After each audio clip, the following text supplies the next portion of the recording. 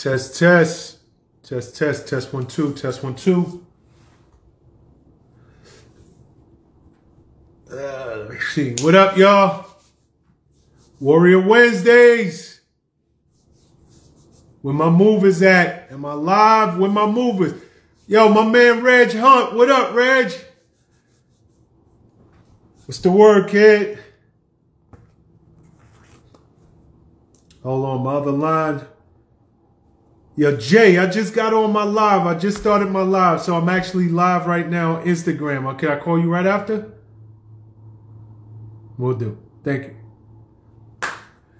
Shout to that was my man Josh Takeman just now, guys.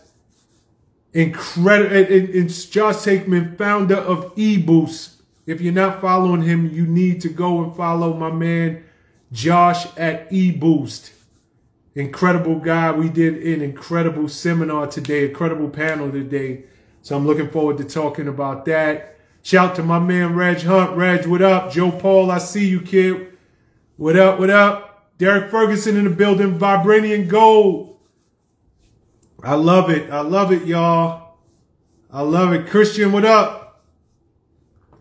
I'm feeling pumped. We had a great day today.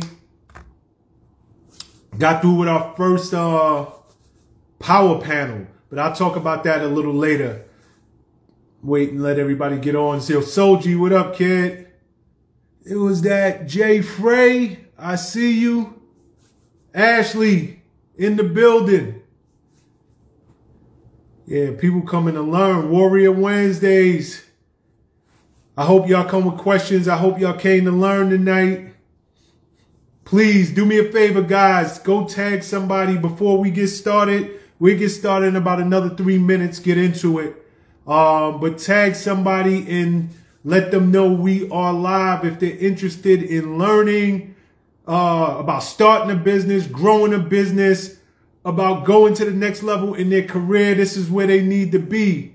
Shout to all my movers. Movers, what up? I'm in a good place right now, guys. Who else we got here? Call B Luxury. I hope I got that right. Or is that Carrie B? I think. Not sure, but shout to you. If you guys have not checked it out, incredible interview with Senior VP A&R over at Warner Brothers this week. My man Ray Daniels, he dropped so many gems. If you are, and you know, you would think that we would have a music conversation, but we had an incredible life conversation. So shout to my man Ray Daniels. He killed it. He upped the ante for anybody who is coming on next with these interviews. But this is why I love my Power Move Maker community. I love the movers because you might think we're going in one direction, but the conversation takes these incredible turns, and I'm learning every time I sit and I speak to somebody, every time I interview somebody. So please check out that conversation with my man Ray Daniels. Who else we got? JTW, what up? Movers, movers, movers. Please tag somebody. Black Wealth Renaissance in the building. Those is my little brothers right there. Shout out to my little brothers, Black Wealth Renaissance. If y'all ain't following them and y'all like what we doing on this side, please. They're right in line with our mission statement.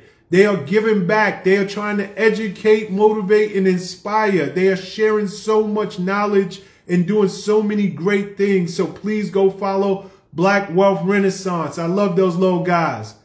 I'll start in 1 minute and we'll get it moving. What do we have? What do we have going on? I want to talk to you guys. Matter of fact, I'll just get into it now. If there's anything that you guys want to discuss tonight, let me know in the comments real quick. But we are definitely going to bring my man Derek Ferguson into the forefront shortly. And he and I will go over a few things that we definitely think you guys can benefit from.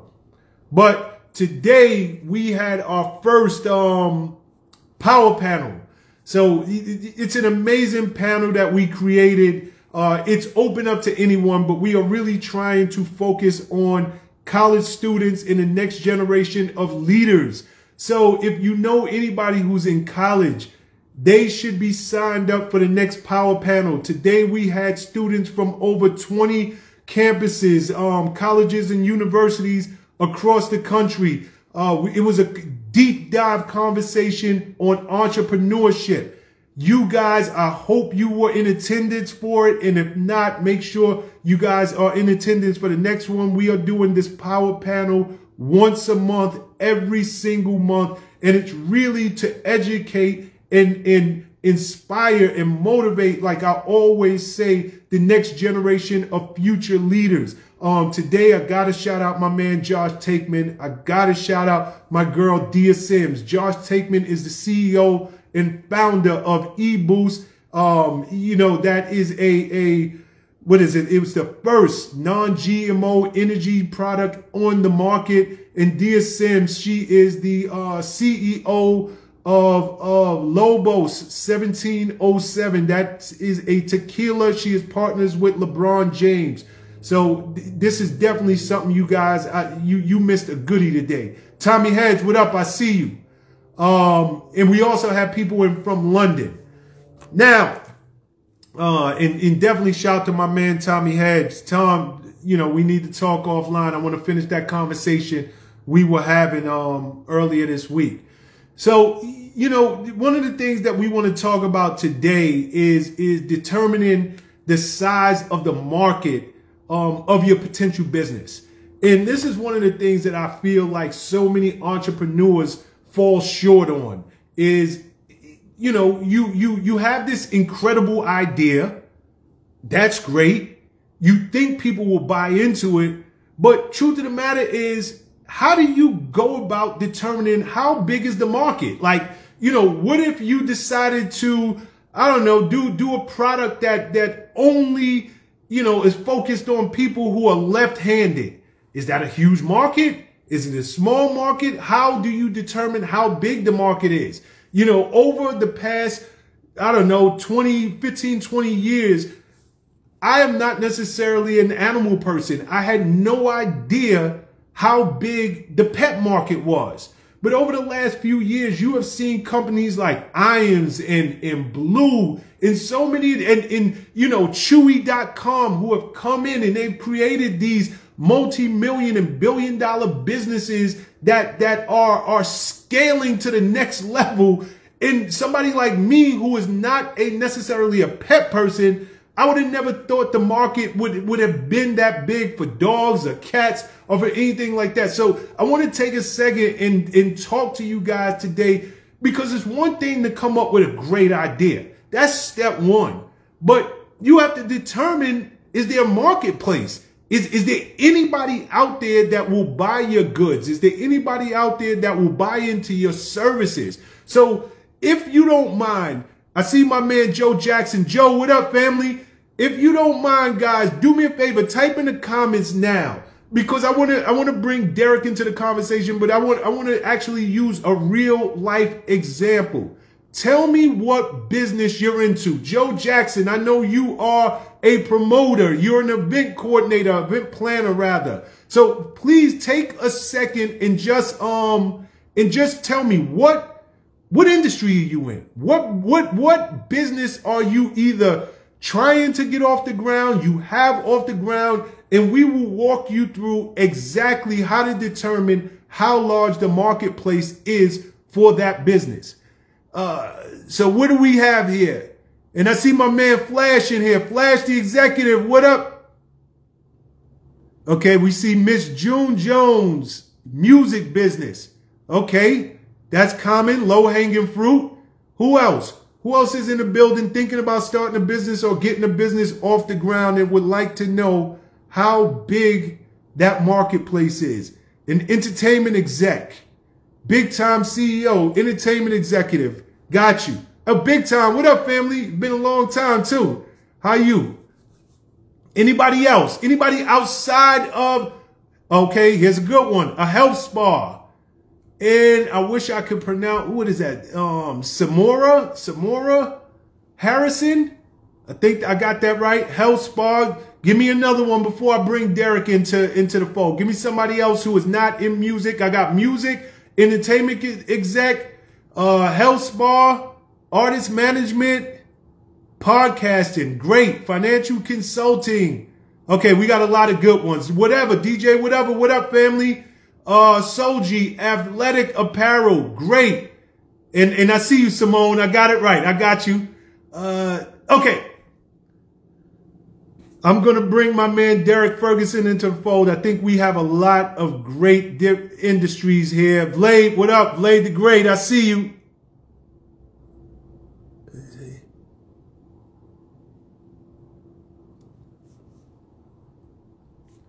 I'm not sure if I did that right. Bear with me, guys.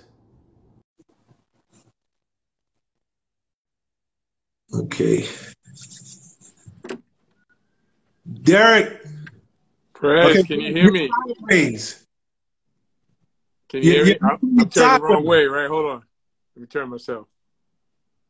Whoops. No, that's not right. I'll turn it right. I'll turn it.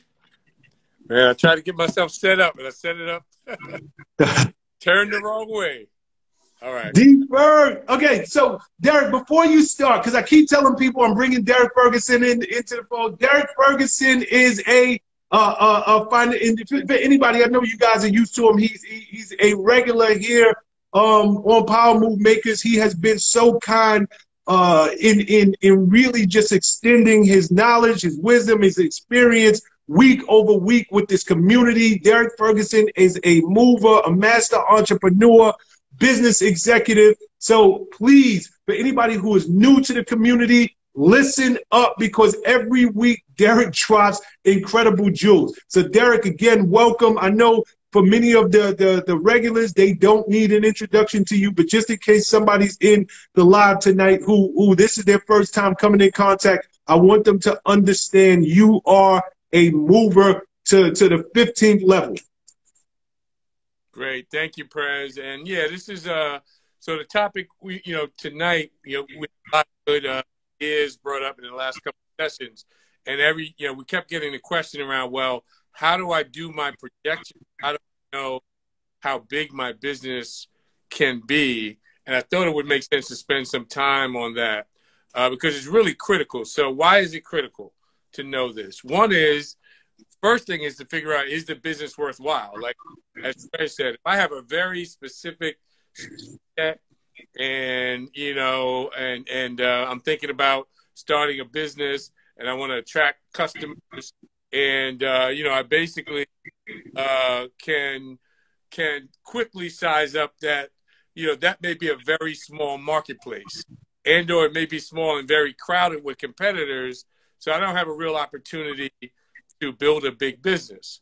The flip side could be, you could be trying to enter a huge business, a business that is in size, and there are a lot of competitors that are big companies that you didn't have to figure out how are you going to compete with them. And just so you know, I spent 19 years at Combs Enterprises working for Shawn Prez, and he got to a certain point where he was just like, I don't want to enter any business where I can't build it to $1 billion valuation. So before we even jumped into the business, we had to size it up to say, not only how big is the market, but how much market do we think we can realistically gain in order to jump in that business. So, it's an important step before you enter a business, and also in businesses you're in, knowing this information and sizing it up can help you really figure out where you can go with the business and what you can expect. Great. Okay, so Derek, let's and I know you came up with an example, but we had some people who wrote in the comments, and they said the different the different industries that they're in. I just want to choose one, and maybe you can use that as an example on how people can determine how big the marketplace is.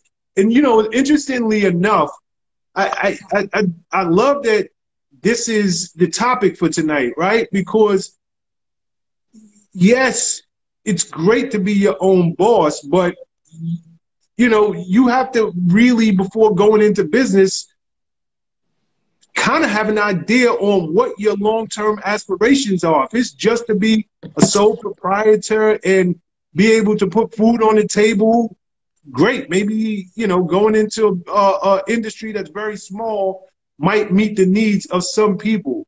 But like you said, Sean Combs, what I didn't realize is he kind of gave the directive that he didn't even want to go into any industries that could not scale to a billion-dollar business. So that's even great to know. So go ahead. I don't know if you can see some of the different industries. I like the spa. That could be a good one to take. And we may not have all the answers here, but we'll give you the process. And I don't know if the young lady that asked for that one is still on, but. Yeah. So, let's just take a spa. And, the first thing you got to do is, and by the way, Prez, am I getting a lot of feedback? Yeah, it's going in and out a little bit. It's not necessarily feedback, but it's going in and out. Let me turn down my volume. Maybe that's a little better. How's that? Let's see. I'll let you know. All right, great. So let's take the spa. The first thing is to really focus on what is the business, right? So when you say a spa, and because we can't talk back and forth, let's just assume, what it is. But I think if you're thinking about it and you haven't figured out, like, well, what's going to happen at this spa? Is it going to be massages? Is it going to be facials? Is it going to be nails? Let's just assume we're talking about massages, facials, classic kind of spa. And you want to start out by first thinking about what is the addressable market, right? So the addressable market could be, if you want to start with thinking about, I'm in the United States, right? And in the United States, I want to understand how much people spend on massages, right? So, you start out, your research is critical.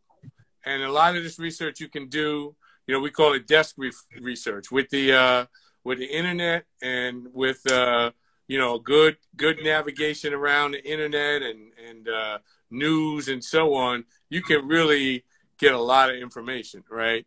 The census has a lot of information. Industry reports, unbelievable how many industry reports you can get for free. The other thing is analyst reports for public companies are a good source of information, and just information that public companies put out. So public companies or any company listed on the stock exchange, they have to provide information about their business. And oftentimes you'll find good data there. But, so at a starting level, we say there's an addressable market saying, if I start out by thinking that in the United States, there's some market, total market size of how much people are spending on spas, right? So let's just, you're going to do your research, you're going to look it up, you're going to figure it out, but I'm going to give you we'll give you a little rough number that I'm just kind of coming up with. But if you say, we have about 100 million households in the United States, and let's say on average, each household spends $30 on massages. Just making up numbers now, but you can get this actual information, again, your desk research. And then when we go from addressable market to available market, we're going to get a little more specific. This is just kind of the universe of the market, right? So again, $30 per household, estimate 100 million households. So that's $3 billion. So that would say that the full market in the United States is $3 billion for these health spa services. So now you then have to say to yourself, okay, that's a potential market, but like I really realistically am only going to operate in New York City, right? So that's what when we go from that addressable market where you realistically are going to open your businesses, that then becomes the available market. So again, sticking with New York City, we would then say, I need to take that $3 billion and say, well, what is my market in New York City? And again, desk research. Now you can also here, as you're narrowing down to where your business is going to be, you can also think about surveys and gathering your own primary information. But I still would say that desk research, the research on the internet, going to the various reports, if you a good investment, and I know a lot of times this is not the thing people want to invest in, but Statistica, I think I'm saying it right, .com is a great source of just every piece of information you can imagine. There is a monthly subscription price to it. I think I'm actually saying it wrong. Statista, that's it. Statista, Statista, and we could go on there right now and look for market size of health spas, and you'll come back with a bunch of information. Some of it's free, but some of you have to pay for, and you can also get a monthly subscription. But now coming back to New York. So now I'm in New York. So now I'm narrowing down my $3 billion into New York City. We do the desk research, we gather information. Let's say now we say, let's say we find that New York City is essentially 5% of the full market, right? So at $3 billion, 5% of $3 billion is $150 million. So the New York market size, New York City, for spas is $150 million. So that is what is theoretically available to you. So you're playing in a space where there's $150 million. So that's a great starting point. So the next thing then you want to take a look at is to understand the competitive landscape. So there's $150 million to chop up. And now the question is, who's in there satisfying that market or serving that market? So there again is the first thing you do is visual research, right? So if you're going to start a business anywhere, you need to know the landscape. So it's just like, I'm driving around Manhattan. I'm driving around Brooklyn. What are the names, all the spas I can find? Oh, okay. I'm seeing that there's a chain here. I'm finding 10 of these, 20 of these, 30 of these. So let's call it XYZ Spa. You find that you just through your visual inspection, you see 25, 30, 40 of them, right? So now you're like, okay, I got to really dive in and figure out what this spa is doing and understand their strategy, all of their locations, what their numbers are. So that's a type of information you'll get just by doing your standard visual research and figuring out competitors. And, even things like, going to your Google Maps and putting in spa and looking at, well, how many are in Brooklyn, how many are in New York, how many are in the Bronx, and looking for things like, are there chains, are there franchises, all of these things you can discover by doing that basic research. So, so that once you lay out the competitive landscape, you can figure out how you can fit in potentially. So now you start thinking about it, and you're like, okay, it's $150 million. Let's say we're going to make it, I would assume there's probably a lot of spa players, but let's say there's 3 big ones and 100 small ones. We're just making it up. But the 3 big ones, they make up 2/3 of the market. So if the 3 big ones do close to $100 million in sales, and the remaining 100 split the $50 million in sales, right? So now you start seeing where, if you're thinking about one individual spa, where do you fit in? So you fit into that 100 spas that are really splitting $50 million right now.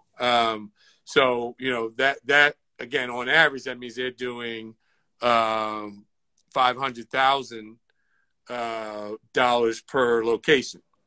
If I did that math right, yes, that math is right. So now you got a sense of where those smaller players are, and you got these three bigger players. So now what you want to start thinking about is your specific proposition and the demographic you want to serve. So you may say, yeah, I want to be in the spa business, but I think my real differentiator is I'm going to be able to address the Hispanic market better than anyone else, right? So I want to really define my customer a little bit more finely. And I want to say I'm going to serve primarily 21 to 55-year-old Hispanic women who are first-time spa goers. Well, however you think about your customer, now you're going to narrow it down a little bit more, right? So you know the landscape, you know who's out there, and now you're like, okay, if I'm just competing broadly, I don't feel like my proposition is going to compete broadly. I want to narrow in and focus on this, 21 to 45-year-old Hispanic woman, first-time spa goer. So the reason why you want to chop that up is it allows you to start thinking about your competitive advantage, right? And if you just stuck with, okay, I got to compete with these 100+ players and the three big ones on that, I want to do exactly what they do, you're going to have a whole lot of issues competing with that. You're going to have, first off, you have three mega players that are going to have more scale than you. Probably all their costs are going to be lower than you. They're going to have more marketing dollars. That's really going to be tough to compete against. But again, by narrowing your focus and creating a specialty in there, you now have another approach to really driving a differentiator for your business. Now, let's say you decide that. What you then would want to go back to your data and say, now I know what people are spending nationwide for spa services. Now I need to go specifically find out what this, Hispanic female market is spending. And that may even be something where you want to do your own survey. Survey people online, whatever it may be. Maybe there's information you can find, but getting that specific information could be really critical for you now thinking about what your next step is. And you may the other things you'll find out when you get that information, you may find out some other things about your locations. So you may say, hey, this is going to really work the best because demographically I have a bigger cluster of my target. This may work the best in the Bronx. So I need to really focus on the Bronx, right? So all of that has come through this process of understanding the landscape and then figuring out what your specialty is. So really now we framed an analysis of your market, right? So now just elevator pitch. If I run into you in an elevator, I'm like, Miss XY, I don't know if we know her name. Like, tell me about the business you want to start. Well, I'm in the health spa services. I know the nationwide market is $3 billion. I know New York is, 150 million. But I'm focusing specifically on female Hispanics, first-time spa goers. The size of that market is, whatever, 10 million. And I can't find any other players in the market doing what I'm doing. So I have this clear lane. I'm thinking about opening 2 locations in the Bronx, 2 in Brooklyn, whatever it may be. But now you've taken a knowledge of the frame of what this whole marketplace looks like, and you can tell your story much more clearly.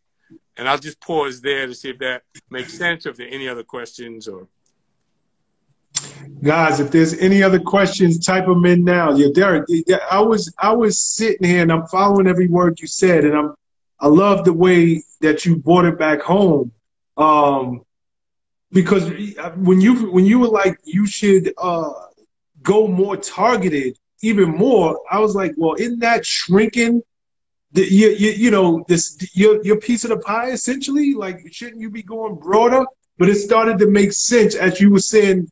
Now you can speak specifically. I do this, and this is what I specialize in. And I started to even think about my company. You know, and you know, back in the days, traditional marketing was all the rage, right? Meaning radio advertising, buying radio spots, billboards, print. In those days, there were magazines. We came along and we were totally out of the box thinkers. We were on the ground, grassroots and alternative marketing, basically street teams, anything that was on the ground. So for us, we were able to narrow, and I never thought about it in this way, but it's really the same psychology and the same breakdown. And even more so, as you were talking, I was like, oh, I got it even more, because our sales pitch was, we get that, you know, the ad agencies on Fifth Avenue, they understand advertising, but what they cannot do is get into the crux of our communities and service these consumers where they live, where they work, where they play. And that was our competitive advantage. And when I discovered that, that was my sales pitch going into any of these boardrooms and talking to these marketing execs like, look, we understand you guys can go and buy a radio spot. You guys can go and put up a billboard. But what you can't do is get into the local barbershops, the local salons. You cannot get into the hood in the way that we can and come with the authenticity that we can come with. So great the way you broke that down. I think there's some people who are asking some questions there if you want to tackle. Let me say one thing on that, Prez. I use that as an example now, and the main point was, if you didn't go that route and you said, look, I'm going to compete in this market broadly, you know what you're up against. So you know, that goes back to, you know, just a conversation about competitive advantage, because ultimately you now you know what you're up against. So can you compete against 3 large players and another 100 players in the marketplace? Can you compete? And if it's a broad approach, just know what you're up against and know that you need to have a strategy that's going to win versus that broader market. And the second thing I just want to say, as it relates to your business, Prez, you know, even today, however many years later, I still would say to anybody that you're the master of understanding, you know, grassroots street marketing. And even you know this, that even over at Robinhood, we were trying to reach people in communities, I was like, I know the specialists. You know what I mean? Right. You know, it's amazing how if you carve something out for yourself, it stays with you really forever. Yep.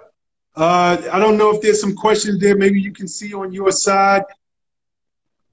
Guys, if you have any questions regarding carving out or understanding how large your market space is, please put them in the comments now and we will try to answer as best we can. Or if you have any just overall business questions. Let me see.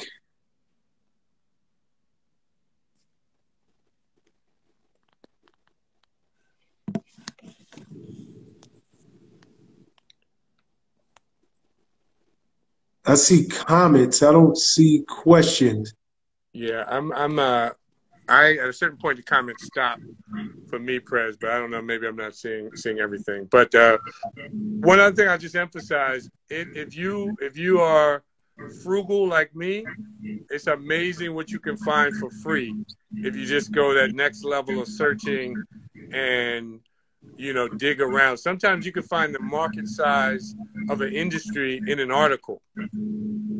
It'll be referenced in an article, and a report will be referenced in an article. If you're talking about music, you know, the free report that's amazing, you can get it free right now, is the RIAA report. Comes out every year, gives you a breakdown of total music sales, United States, broken down by genre, broken down by format, whether it's stream versus downloaded versus if there's still CDs and vinyl. So yeah, there are there are a lot of sources. Apparel, I saw some things here on apparel. There are sources that will reports that are again accessible for free that will give you apparel sales trends. Oh, one thing I missed. The other thing I missed, I'm sorry, to talk about was even once you get the size of the market, the next thing you have to also then look at is what the growth of that market is. Very important, and I'm sorry I missed it. The growth of that market, because if you look at the prior couple of years and the market size is staying about the same, that's just a red flag. You're like, what's going on? Why isn't this growing? Versus if you're looking at an industry or a market and you see growth is incredible, you know that there's some real opportunities there. So really important not only to understand what the market size is today, but to have some sense of what the trend is. Again, desk research can get you there. If you most companies, when they talk about their future growth, talk about the industry growth projections. So a lot of good information you can find on that, but very important in your market analysis is to also look at potential, what the projected market growth is. Hey, Derek, somebody wrote, this is JTW says, I know a company that put locations near Starbucks because they were targeting a similar demographic, knowing that Starbucks did extensive research. They just piggybacked off their locations. Would you recommend that approach? And that's actually very, very smart. Yeah, I mean, you do have companies, McDonald's, companies that do an extensive, amount of research, location research. So there have been strategies like that. I mean, what sometimes is odd to see is sometimes you wonder, well, if there's a Best Buy right there, why is there a Circuit City right next to it? It's because that market is such a good market that they both have identified it as a key market, and they're not scared to compete against each other because obviously they think, they can win that competition, or the market is just that big. So a lot of times, you may think offhand, to be where they aren't is the best strategy. Not always the case, right? So, again, if you think about 125th Street in Harlem, if you're saying, I got a great restaurant idea, and you look up and down 125th Street, you see a ton of restaurants, but you also see a ton of people, right? And so although it may say, you may think offhand, well, why would I need another restaurant on 125th Street? There's a ton of people there. I just need my restaurant to be better or offer something that's not being offered. I see another question here, Derek, that is kind of off the beaten path, but I'll ask it anyway. Big Time CEO says how to raise capital for a project and what to offer people in return. So it's not necessarily on topic, but it's still a good question. Yeah, I think, and this is a place in the business world where, I've spent a lot of time. I don't know if we still have Joe Paul on, but I know he's the banking expert. But yeah, so here's the thing. There are a couple of ways to go, right? The first way to go, like we had someone ask a couple of weeks ago about grant money. Like if somebody's going to give you money and they don't want it back, that's a great thing, right? That's a gift. That's not really how the business world generally works, but that's a great thing. The second way to think about the next money you bring in is you have to size up whether it makes sense to be debt or equity. So equity is essentially giving up a portion of your business over maybe a lifetime. Maybe it's over some defined amount of time, depending on the deal you strike. But you're giving up a portion of your business. So a lot of startup entrepreneurs, for me, I would say run down all of the debt options first before I would start thinking about equity. And you may go through all the debt options and there's none available, but I would run down them first because you really if you got a great idea and you really believe in it, you don't want to give up equity, that easily. So then what do you have to think about on the debt side? So a lot of businesses, they need money because they're buying inventory in advance. And it's just the cycles of the business. It's like, I got a lot of great sales, but I got to stay stocked up on inventory so I never have money because I'm stocking up on inventory, but then I'm selling. And in fact, the business world even punishes you for growing faster because the faster you grow, the more inventory you got to buy and your cash flow needs are even higher. So that's a classic, that problem is a classic debt solution, right? Because if you have sales and you have great sales and your sales are growing and you're really just stockpiling inventory, you also should have some collateral, which are your accounts receivable and your inventory to borrow against. So, that's a kind of a classic debt solution. There are other types of debt solutions. These could be like just friends and family debt solutions. So I need $500,000. I'm going to find, 50 people to give me give me $10,000 or something. Or I'm going to find, let's say I need $50,000. So I'm going to find 50 people to give me $1,000, and I'm going to offer to pay it back with interest and with some upside. And that is really, it may not be collateralized. It may, it's really a very risky loan for someone. So you're probably going to have to pay them a great return. So if it would, if you're talking to someone, who's not just doing it as a favor, you're probably going to have to pay 8% return, 10% return, maybe 50% return, and say like, look, I believe in this so much. Give me $1,000, and in 5 years, I'm going to give you $2,000.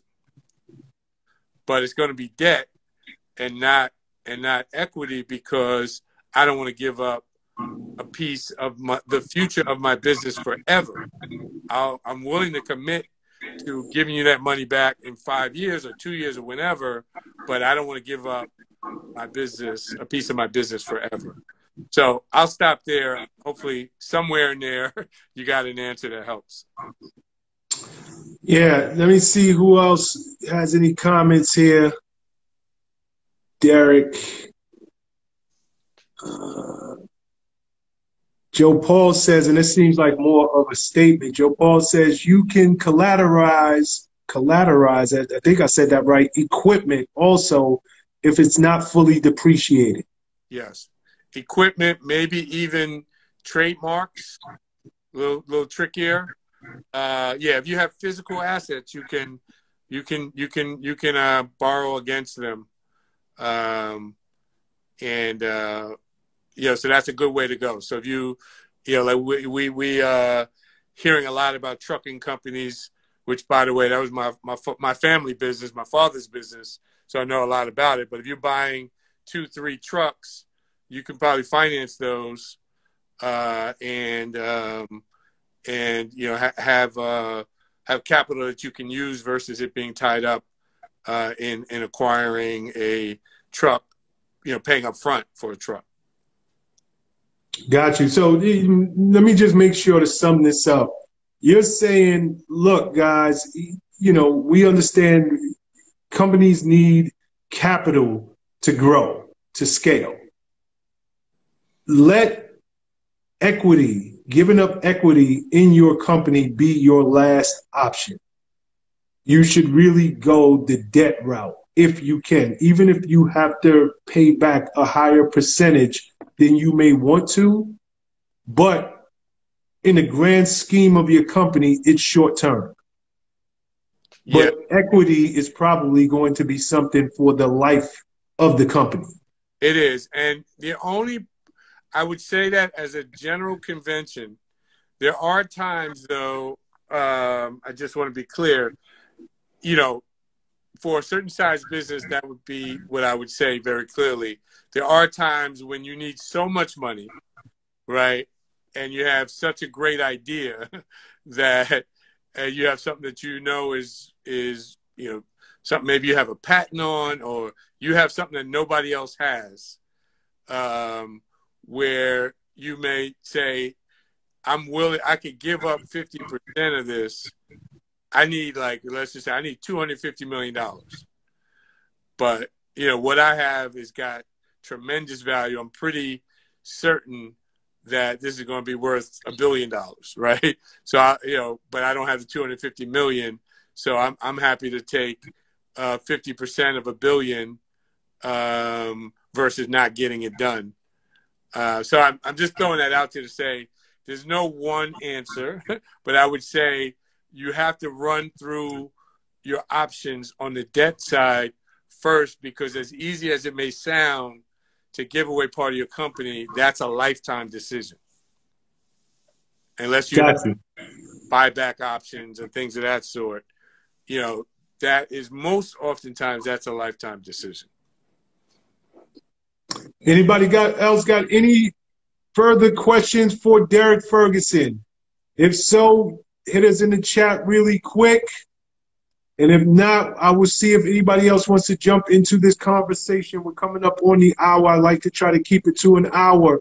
So does anybody else have any further questions for Derek in terms of determining how large the marketplace is for your particular business?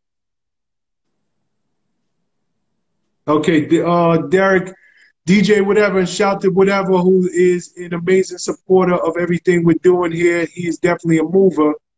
He says great information. He was like, this was great information. So it definitely shouts to my man, whatever. Yeah. Ferg, I appreciate you. Whatever. I'll have to check out his Instagram. I think I know who that is. Yeah. And whatever, I'm not sure if you are following Derek, but if not, please go hit the icon above, tap it, and he'll come up as Vibranium Gold. Follow him, and I know Derek will follow you right back as soon as he gets back to being able to use his IG once he's done with the live. Okay, D-Ferg, I'm going to take more questions, but I thank you, and I appreciate you, and I'll hit you offline, brother. Thank you. All right, great. Thank you. Shout to my boy Derek Ferguson. Great information as always. Great information as always. If anybody wants to jump into this live, if you have a separate question related to business, now is the time to ask. Again, I want to plug what you call. Matter of fact, I see Sleepers for Sucking. My man David Shands just jumped in this live. Yo, Dave, jump, hit that request button. This is a guy who is doing amazing things. I think so many people can learn from him. If you're not following him, please go follow David Shands, Sleepers for Suckers. But you guys, this panel series we're doing, I really want to make sure month over month you guys are jumping on, you're spreading the word about it. We had an incredible turnout today. And I just think so many people were able to benefit from it. So, shout to all my movers in the community. I appreciate y'all. Definitely shout to what y'all are doing and spread that word. Let me see if anybody's trying to jump in before we close out. Joe Paul, I see you sent the request. I'll see. Let's see. Not sure if you're still on the line, but if so, we get you in before we close this out. Check out that Ray Daniels interview, y'all. Joe Paul, what up, family? What are we doing, pal? Moves Prez. What's the word, brother? Well, two things. One, I wanted to say that the conversation. Oh, let me adjust this real fast. I feel like my head is gigantic. I wanted to say when you were talking about your mother the last time that you were on live, it really touched me because I'm going through the same exact thing with my father. So it led me to want to educate the movers community. Establishing common ground amongst anyone that you're doing business with is very, very key. You're going to have to break the ice at some point if you're looking for an investor, a business partner, an advocate, an asset. So you want to basically do your research beforehand, and you want to establish some common ground with whoever you're going to do business with. But I wanted to say, you know, when you were talking about your mother, it really hit home to me because it's something I'm going through right now. And I wish your mother all the praise and salute. And I hope that everything works out good with that situation. And please keep us posted because all us movers want the best for you and your family. It's the same as you. Joe Paul, I had no idea that you were going through the same thing with your father. We got to talk offline about that, but I will absolutely keep your pops in prayer. I don't know if you want to share his name. I know that there are definitely people in this community. You know how our community is. People always think that I'm rich, but my father is rich, and I don't mean rich in money. I mean that's his name. That's the big rich right there. He just had open heart surgery 2 months ago. He had a major back surgery before COVID started, where he had like 87 staples in his back, and now he has a hematoma, and he has a growth on his shoulder from not being able to really adjust himself, because when you have open heart surgery, you can only lay on your back. So the blood kind of pools like in your ass and in the back of your shoulders. So we're going through it right now. But so everyone just keep him in your prayers, and I appreciate it. What I wanted to say to the business community, and why I wanted to jump on, is when you're thinking about your business, and you're thinking about, is it scalable? Is this something that that people are going to buy into? I want you to keep this thought in your head. What is the barrier of entry to get into this business? How unique is this business? Is this something that I can offer to people that they've never seen before? So the way Derek was saying, know what your competition is and know what your market is. Be realistic with it. Don't just come in and think, oh, I'm going to take over the world because I'm Joe Paul and I'm the greatest and I'm so cute and I got a bald head, so they're going to buy my shit. No, they're not going to. What do you have that's so unique to that industry that you're bringing value to it? So what's the barrier of entry that anyone could get into in order to get into that business? Do you need schooling? Do you need an education? Do you need know-how? Do you need partners? Do you need business assets in order to sustain yourself in that growing market? So I just wanted to, because we were talking about business planning and how to really go about this. So, well, whether you're looking for a bank, you're looking for an investor, or you're just looking for capital, period, those people that you're going to be talking to are going to want to know, what's so unique about you? What's so special about you? Why should I, for lack of better words, why should I fuck with you? What is different about you that I can't get from any other person? So that's kind of one thing I just wanted to add, you know, in the grand scheme of things, because you're always looking to grow your business. So you want to think, okay, well, how many people can get into this business just because I have the money to do so? So, like, let's take two specific fields. Let's take retail food. Okay, what do you need in order to open up a deli?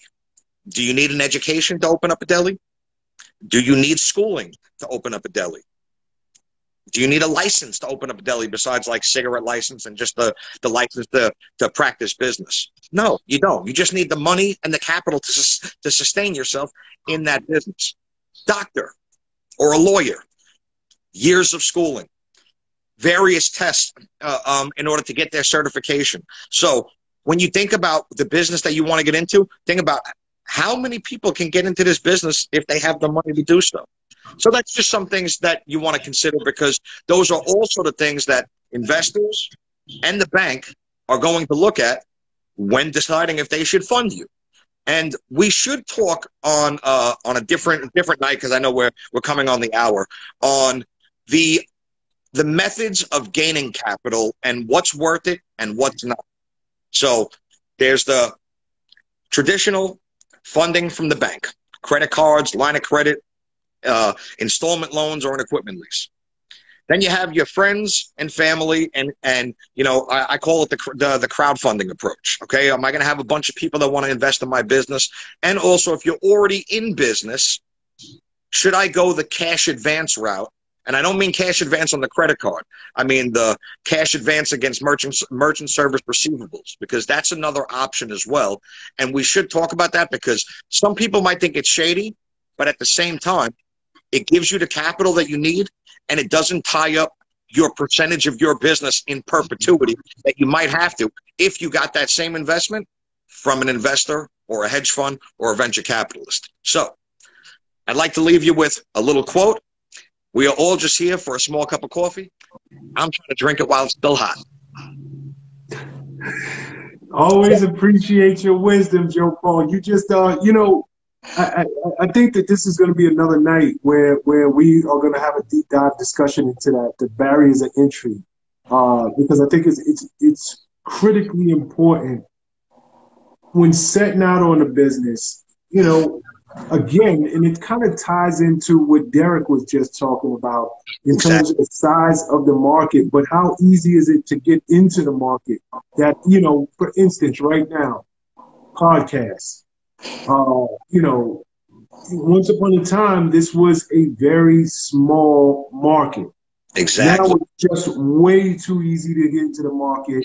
If you have $140, you could pay for a year subscription to Zoom, and there you go. There's your podcast right there.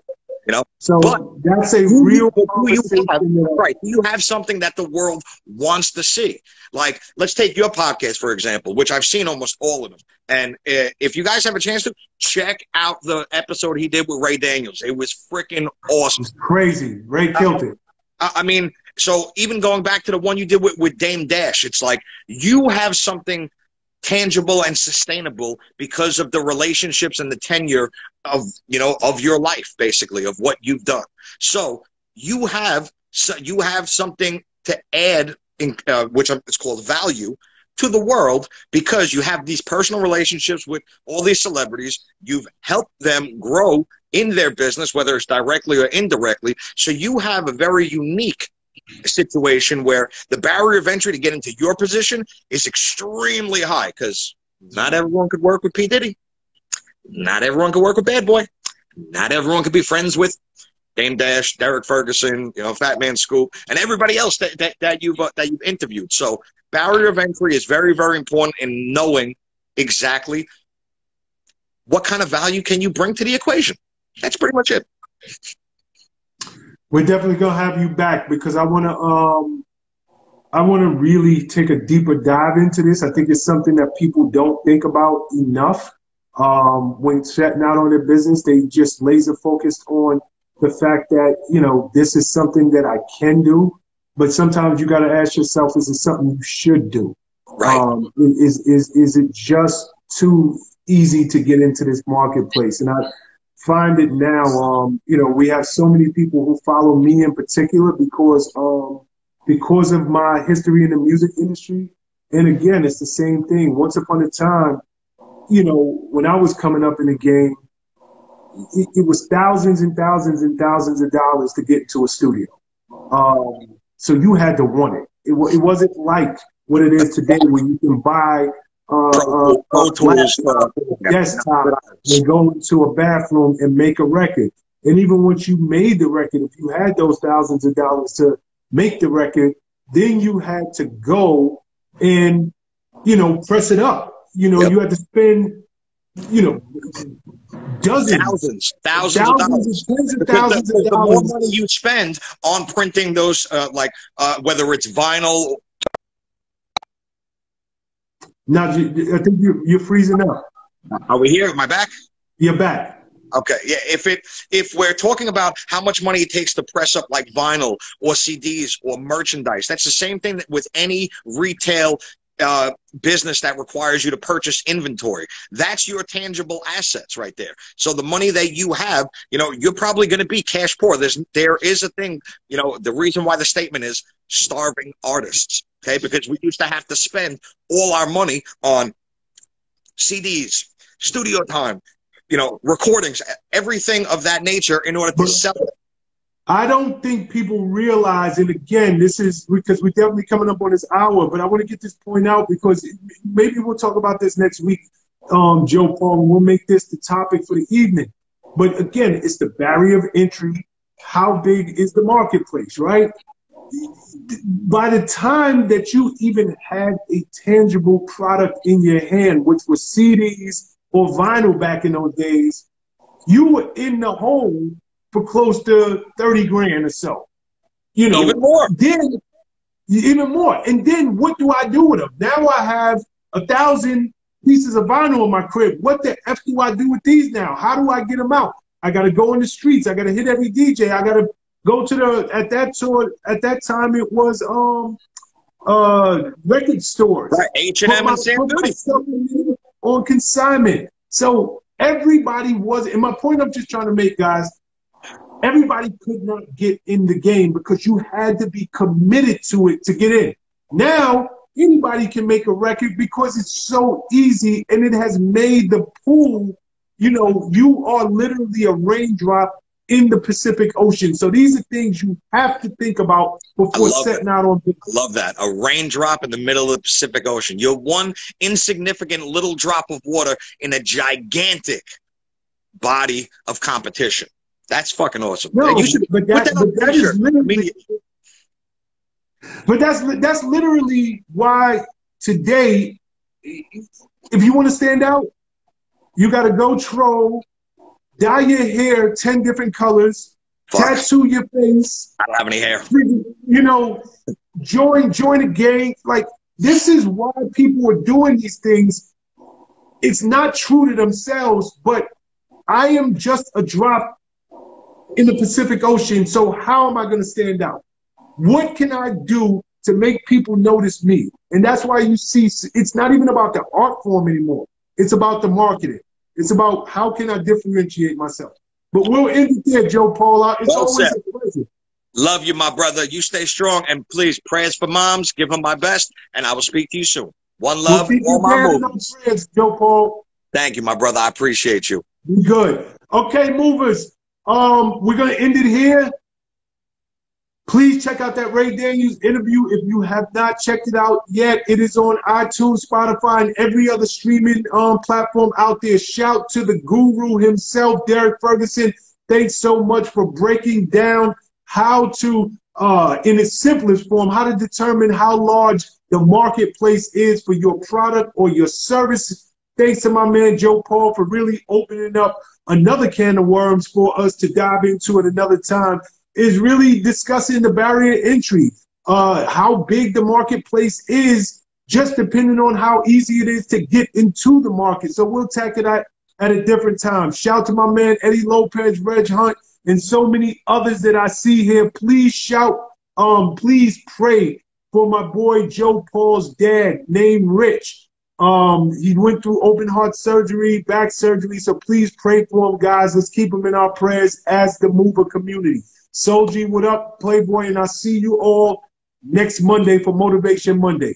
Peace and love, guys. See y'all later. One.